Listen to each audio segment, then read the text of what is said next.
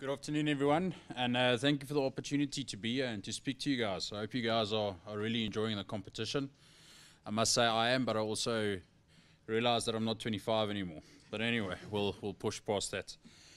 All right, so let's jump straight into it. So just a few things around what we have to cover today, what we're going to talk about. The views I express here are my own. It's not Heineken's views or anything like that. It's simply a reflection on sort of my journey and where I came from and what I experienced. All right. There's a lot of views that was inspired by a question I had with one of the universities when they came to visit the brewery, when they asked, does university really prepare you for working life, and what should you know? So I'm trying to convey those things that I experienced, but also what I experienced when we took on graduates and we took on trainees, and some of the mistakes we made, and also some of the things that we learned. The points will most likely not be applicable right now, because it's not the practical environment in which you find yourself in. But do take notes, ask a few questions. One day I'm sure you'll say, I remember this from that top year at InterVarsity. He said something like this, so it must have been a little bit important. All right, I'm an exceptionally poor lecturer. I'm sure the people who do this for a living will cringe as I carry on. I apologize for that. But I want to have discussion, please. So if you have a question, please stop me, raise your hand, let's talk about it. That's where the richness of a process like this, or a conversation like this, will lie in. All right, so first of all, just a little bit about myself. I started out at studying chemical engineering at the University of Pretoria. I finished there in around 2009. Then I did my IBD diploma shortly after that. So I was working on the mines actually in Kimberley with the Beers Consolidated Mines, but I knew I'm in love with this brewing thing. We did a third-year course with Prof. Mike, and we brewed our own beer, and I realized this is where I want to go, this is where I want to be. There's not a lot of beer in the diamond mining industry, so I started studying afterwards. Finished my IBD around 2013, and then I also started my master's in brewing and distilling through Heriot-Watt University, which I really enjoyed. It was a fantastic course. And then later, as one grows up and you realize you need to sort out this management thing, I did my MBA with UCT, specializing in executive management. Finished that a couple of years ago. So my experience started as a process engineering trainee, then eventually became a process engineer in the brewing department, looking at optimization, some projects and everything like that. Post that, went into the brewing management role, firstly as an area manager, which was quite a shock, from moving from a very technical sort of role into a management sort of role. And guys, that's something that I'm sure each of you will experience in your life sometimes. When you enter the workplace, your results depend on everything that you touch. If you become a manager, your results depend on everything that you can't touch. It's a total mind shift. It's a total different way of looking at things. Then I became the brewing manager in around 2016, and this was about 6 months before the takeover of Anheuser-Busch with SAB Miller.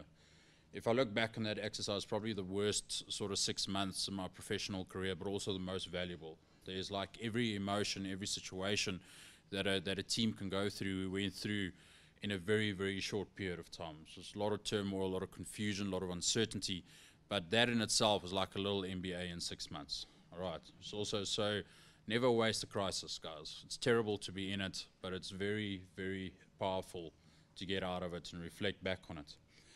Then I went into brewing consulting, looking at the Africa zone for AB InBev at that time, managing KPIs, individual brewery performances throughout the continent. But then I soon realized that I really enjoy working with people, and I enjoy working with a team. I enjoy implementing and developing strategy, and I realized that I need to go back to that sort of role. And that's where I got an opportunity with Heineken, again as a brewing manager, working with the teams on the floor, and I must say I really love it. So that's where I sort of found my purpose and my niche in life. And we're going to talk quite a lot about purpose. So just on the personal side, I'm married with the 2 little munchkins up there. That's a career in itself. And like going from technical to management, you quickly realize that you always thought you knew what you should do, but you have no clue. You have absolutely no clue. But yeah, a great joy in my life. Personally, I'm very addicted to purpose, and my purpose is I want to improve the state of our country and the lives of the people within it. And like I said, we'll talk a little bit more about that later, so we'll get to that. And then there in the bottom right-hand corner, that's sort of my family at home. Well, not my family at home, my family at work. So you spend so much of your waking hours at work that the people that you work with does become your family. And it's also then you have to manage that relationship in a sense that you can feel safe in this environment. You can do your best, you can perform, you can shine, but there's still policies and rules and discipline and things. So it's quite a fine balance to get. But I must say, I really love my team. I'm so glad Dero is not here because he would give me so much nonsense for that with him being in the photo as well. But anyway, so let's go quickly through some career opportunities. Sorry, I know it's a bit small, but let me talk through it, right? So I'm going to explain sort of the route I took, but this is a general route in the brewery. This is not the only way. It's just to give you an idea of how things can practically work. So right up there in the left-hand corners, if you're a mechanical engineer or an industrial engineer, if that was your qualification, then you would typically become a packaging trainee, right, to enter the business. That's about a 24 to a 36-month traineeship.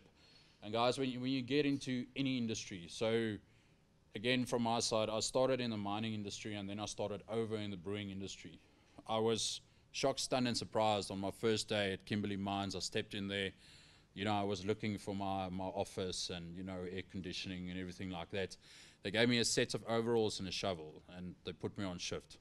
My first Christmas Eve in my working life, I spent digging out a conveyor at 12 o'clock at night. And even though, again, in that moment, a little bit of a crisis moment, didn't really enjoy it, but that was some of the most valuable experience of my life, all right? This is also where graduates tend to make big mistakes, all right? Take this with a pinch of salt, but it is quite often that we see that graduates come into the business with a major sense of entitlement. I am a chemical engineer.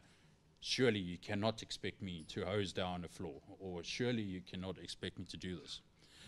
Guys, I do understand that sense of you've worked for so long to obtain this qualification, but you must understand, I'm going to repeat this a couple of times, the qualification that you will soon have in your hands is not a guarantee on life. It's a key to open a door. Once that door has been opened, the key has been used, right? Since I got my first job, nobody has ever asked me again, what is my qualification? All right, realize that. Use the key, open the door, and then grow from there on. All right, that's very, very important. I can tell you so many stories of graduates coming in and you give them a task or an assignment and they reply, so, yeah, no, I understand, but you know I have a master's, right? And it's like, okay, it's going to be tough. So please take that. If you take anything out of that today, is that use that key and then grow to the next step. It's not a guarantee. All right, but getting back to the diagram, you then would typically become a packaging trainee. That would involve you working through the technical aspects of a packaging line, really understanding the technology, the pros and the cons and everything around it. And then you will also work on shift. The reason for that is you cannot be a successful manager or a successful team leader if you do not truly understand the intricacies of what's going on the shop floor. This is not only a general failure that we see sort of in a graduate programs, but later on in life. If a manager comes in from another business and he doesn't understand what happens on night shift, we're all human beings, right? 2 o'clock in the morning is not our brightest times. You must understand these things and how you manage your business around it. And that's why you have to go through this process to really, really understand this and what it takes from you. All right, and then if we go to the other side, so typically chemical engineering or industrial microbiology or any biology-related degree can then go into a brewing traineeship. Very much similar to packaging. You're going to go in, you're going to learn all the aspects of brewing, expected to write and pass their IBDs, also expect to work some time on shift. So you really know how the brewery works from A to Z. Very, very in-depth, very practical, very, very good training. All right. On the micro side, if you do qualify as a microbiologist or industrial microbiologist or analytical chemist or anything like that, the path is general that you go into the laboratory and you start off as a lab technician, all right, doing analysis and everything like that.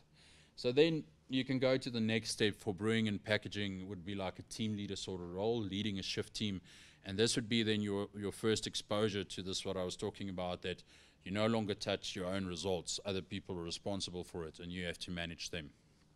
And the lab is probably going to something like a senior lab tech or anything like that, where you later go on to a specialist in that category, where on the brewing side you can potentially become an area manager, a brewer, area manager, possibly a brewmaster.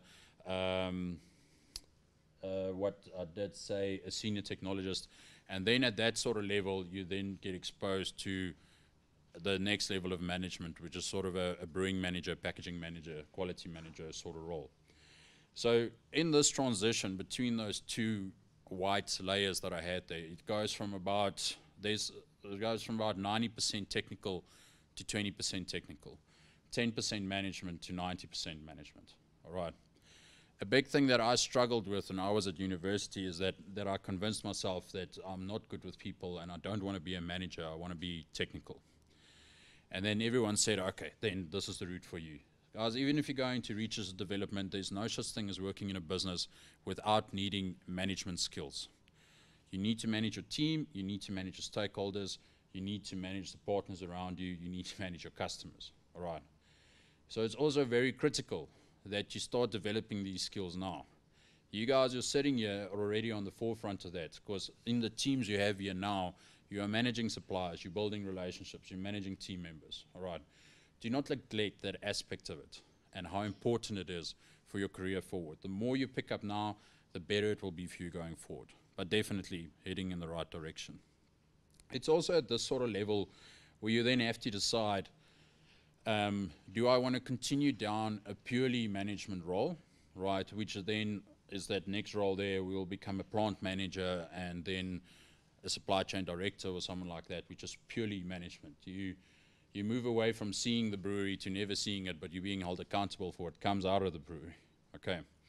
You can go that route, or you can go a more technical route, so research and development, project management, everything like that. But I do want to remind you that there's no such thing as no management experience or no management skills required. Everything does require it. So that's sort of the general route. If you want to talk to Dero specifically, Dero came through brewing as well, up to sort of a brewing manager level. Then he went to world-class manufacturing manager.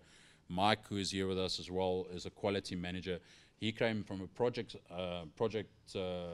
origin, where he did a lot of project management in various countries and then moved into quality to get to know operations. Okay. Guys, this is a very sort of condensed summary of what a path could look like. All right. There's lots of other things you can do. There's lots of other opportunities. It's just to give you sort of a feel for what you can possibly get into and what you can possibly expect and experience. So any questions around this? I see a lot of nodding heads. I don't know if it's from sleep or agreements, but yes.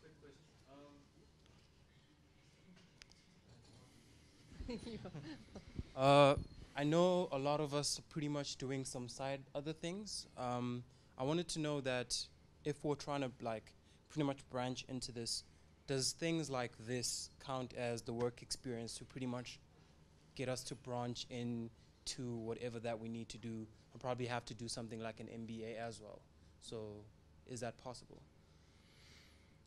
Let me see if I understand your question. So if you're looking to get into an industry, things like this, like the InterVarsity Brewing Competition, will tell me as a possible hiring manager that you have experience in operating within a team, you have experience of the brewing industry, the quality aspects within it, and you're obviously passionate about it. Yes, right. and We could have been and I have things like biochemistry, microbiology, and some biotech experience, but still want to pretty much jump into this side, but maybe I did bacteriology as my honors or something like that. Do you think that it is still possible to pretty much branch into that, or should I pretty much step back and start from there? So it depends. It won't hurt, right? But it depends where you want to end up, what your end goal is. So maybe if you want to talk really more specifics about it, we can talk about it afterwards, but it won't hurt. Okay. Your question around the MBA, my personal experience is you need management experience to really add value in an MBA environment. So I would lay it off to like a 28, maybe even 30 or something like that. So you can really, talk with these guys and leverage their experience. Okay. All right. But we'll talk later more specifics around your question. Thanks. Anyone else? All good. Happiness. Okay, guys, so now we're going to move into the aspect where I was asked, does university prepare you for life? And also just a couple of things that's very near and dear to me and very important. The first thing is, guys, you need to find your purpose. Making money is not a purpose, it's a consequence. All right, very important.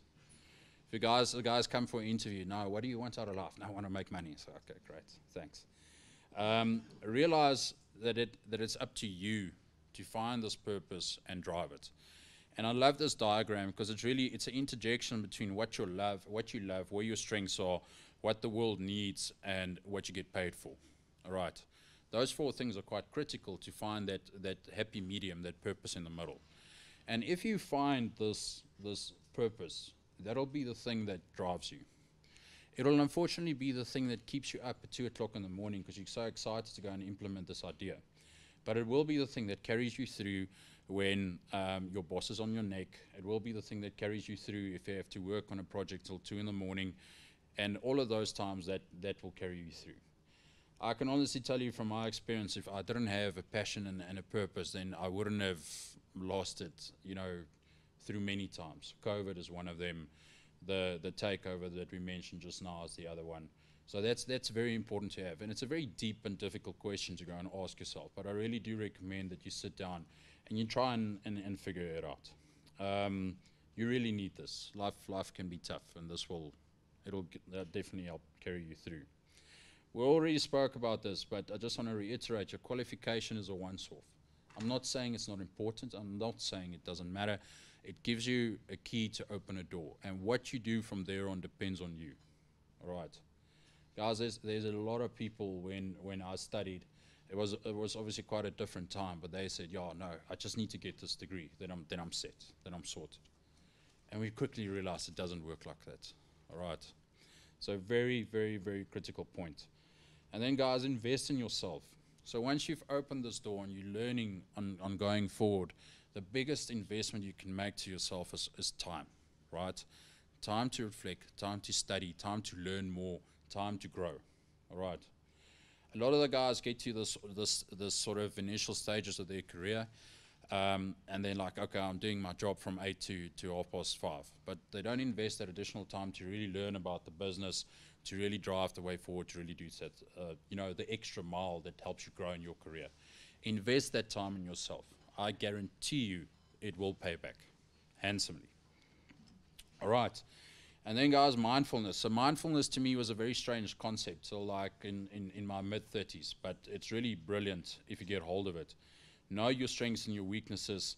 Continuously assess your opportunities on a daily basis. Did I handle this the best I could today? Could I have gotten more out of it? Could I have learned more? And and through that process, you'll realize that success is based on turnaround time on learning. So I have Serena Williams in the top there.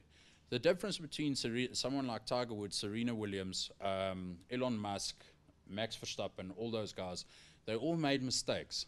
But their reflection and learning and implementation of correction of those mistakes are the best in what they do. That's why they are the best. We all start off relatively the same, right? Not all of us commit to that process of saying, this went wrong, how am I going to fix it, how am I going to implement it quickly? How do I strive to become better? That's what those guys do exceptionally well. And it takes a lot of commitment and bravery, right? It sucks to be told that you suck, but it's so valuable, right?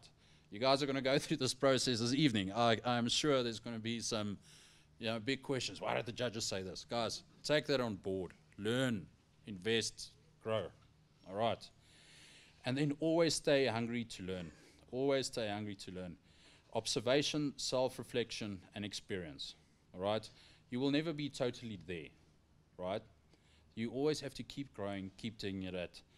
And especially when it comes to leadership, that thing of keep growing and keep learning is absolutely crucial, right? So there's a saying that not all readers lead, but all leaders read. I hope I got that right. it's there if I messed it up.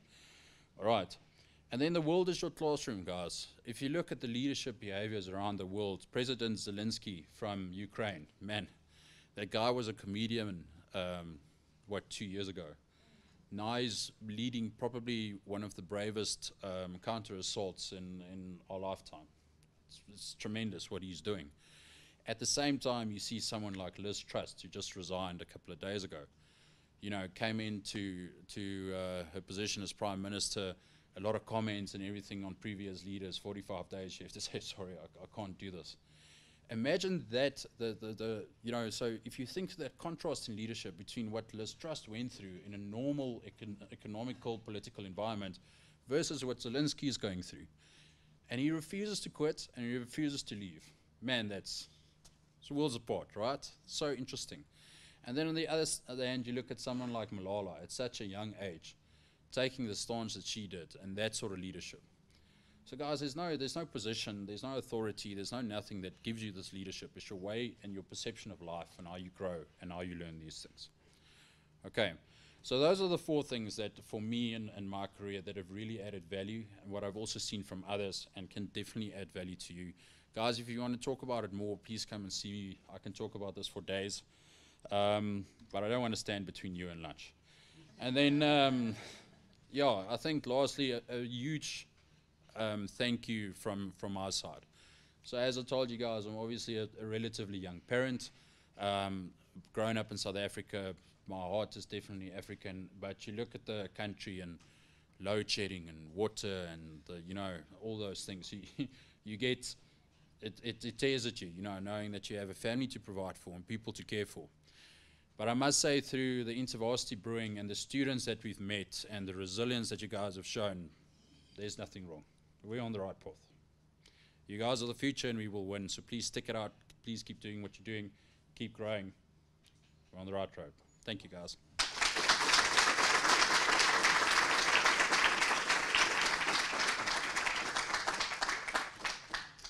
We can have 1 or 2 questions if you guys want.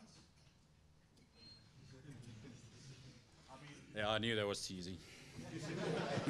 Yes. just wait for the mic.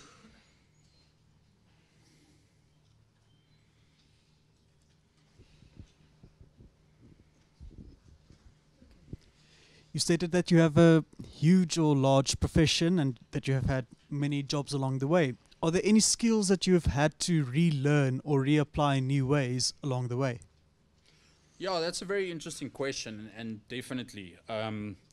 What was very interesting for me as my career developed, the people who managed me came from a different era, where a critical skill set was remembering information. So you had these guys at central office, and you say, yeah, to build a brewery it costs this many million, blah, blah, blah. If you add, they had these numbers in their heads.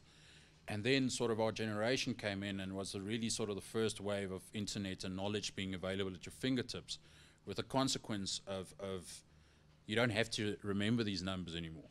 So these guys found it difficult to manage guys like us, and we found it difficult to relate. The point in that story is that it moved from an accumulation of knowledge as a key skill in your job to the ability to relearn very quickly. So that's very critical. So when I became a manager, I quickly realized that I cannot, because we all go back to our strengths, I cannot fall back on my technical skills, right? I have to learn how to manage this person. So you have to learn to leave that and focus on the other side of it. When I went into consultancy, it was, again, listen, I cannot just rely on managing these people. I need to have the data so that became more of a data mining thing. And how can I most efficiently find the correct data to have the right conversations with directors in certain countries and things like that. So that ability to analyze and relearn and readjust your approach, agility in general, is critical. Thank you. Cool. I think that's great. Another round of applause, please.